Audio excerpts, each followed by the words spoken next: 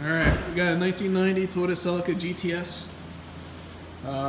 It's 5SFE, and we are going to be swapping in 3S-GTE stuff to make this guy here a little bit happier. So here's the original motor setup. Alright, we got parts all over the place. New parts, old engine. Made a mess.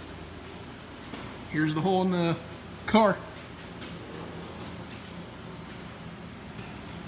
Alright, let's grab that 3S.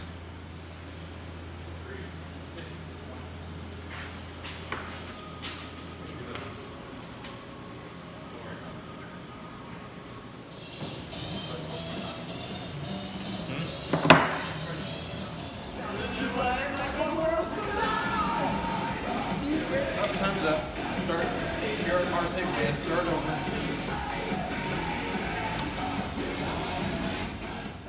Alright, we got the motor in. Got the turbo on. We're going to start working on clocking the turbo. But we need to get the rest of the stuff in this car, like the alternator and you know, all that other stuff in there where it needs to be at. We're going to try to keep the cruise control in if we can. But it's looking pretty good. Just got done modifying the alternator bracket so that way it fits on the head with the 9 bolts instead of the 7. So start fitting up this piping. So we need. This is where I'm stopping at for tonight. Basically, what we did is turbo's been completely installed. It's clocked to the position that we're going to leave it at, I think. We got some couplers coming to start hooking it up. At that point, we'll start modifying the turbo housing to accommodate for being clocked. We went ahead and installed a factory heat shield with a factory manifold, cast iron manifold, still keeping the 3-inch downpipe installed. Basically, the tubular manifold over here, it looks prettier, but we're not really too interested in using it. More things crack. This is perfectly fine for what he wants for this car. So, like I showed in the updates before, we have a front mount intercooler right there in the factory grill. Right down here, just some tabs welded to the factory bumper support. Turbo's clocked the face down, and it's going to attach to this 90-degree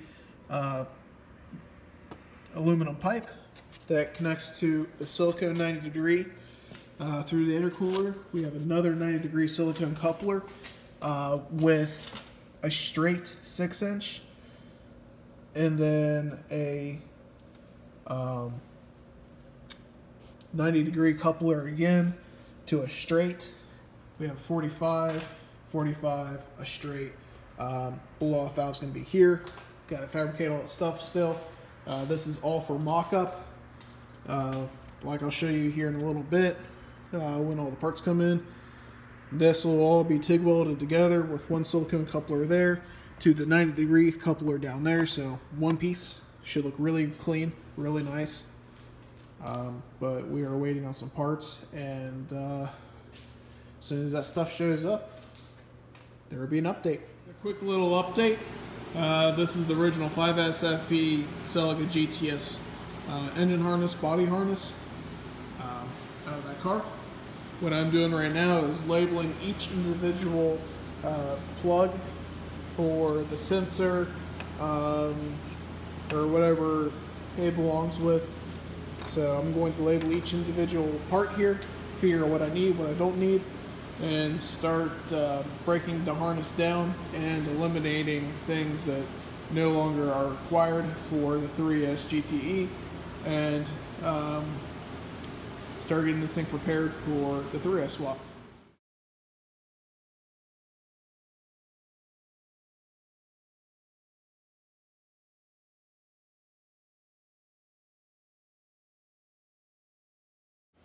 And here is the harness, completely depinned as far as a few things left. Some things down there that I'm not using.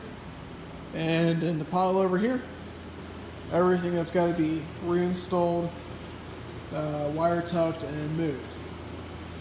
So this is all to use a 5S harness with a 3S motor and keep it somewhat clean. So next step is to slap some fender covers on here and get the fuse box wired up or bolted up and start wiring in what's here.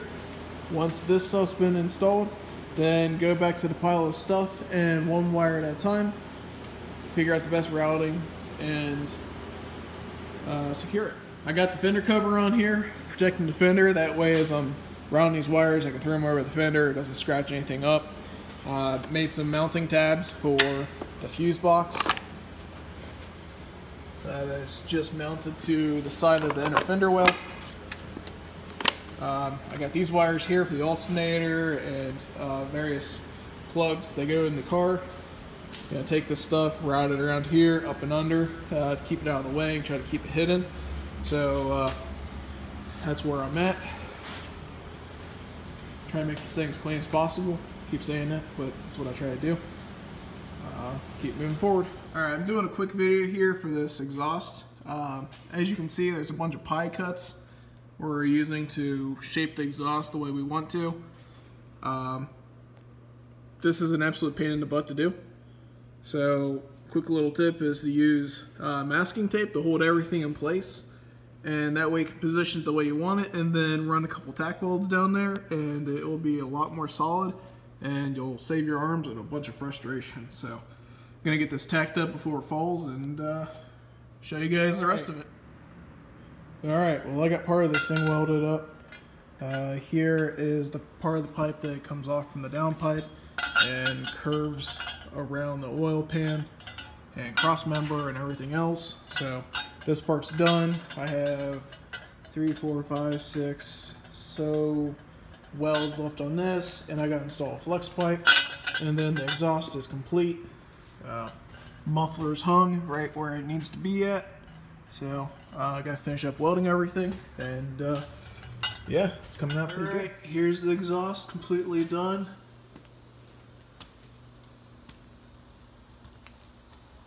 All the way up to the back. So just gotta weld a few more things up on the muffler, and the exhaust is gonna be in.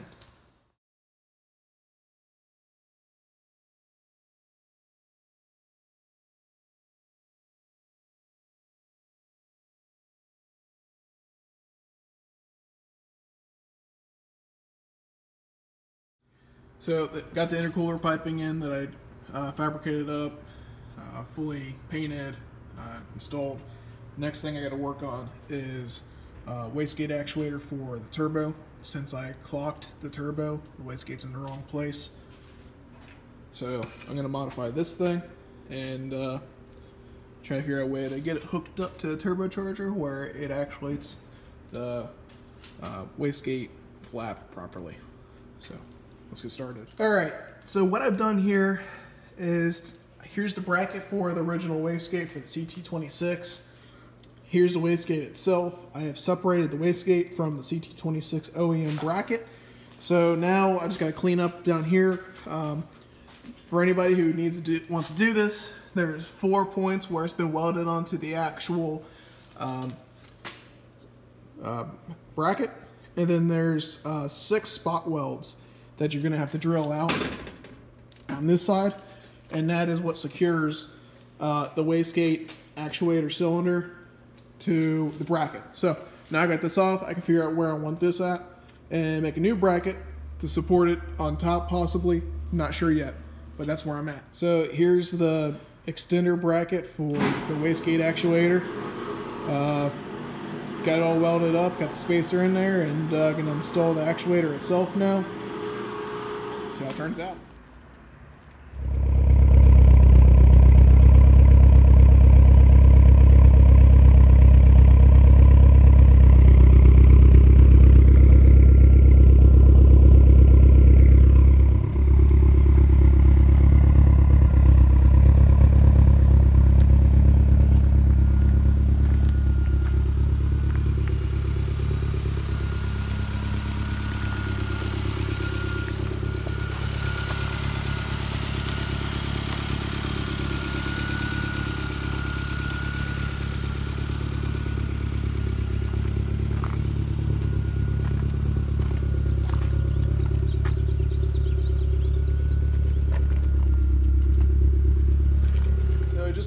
few little specs for that car. It is a factory 3S-GTE. It's got ARP head studs and a Cometic head gasket.